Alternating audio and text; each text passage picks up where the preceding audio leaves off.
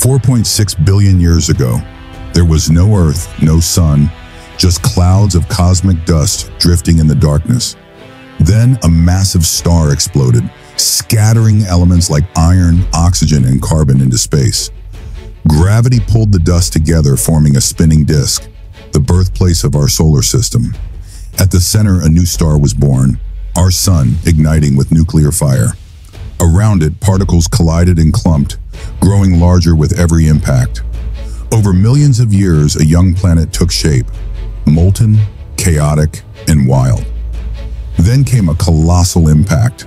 Theia, a rogue planet, slammed into Earth.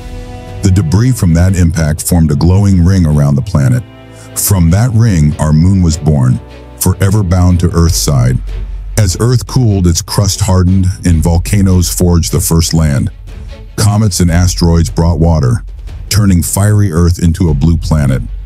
And so, from stardust and chaos, Earth was born, a home for life in the cosmos.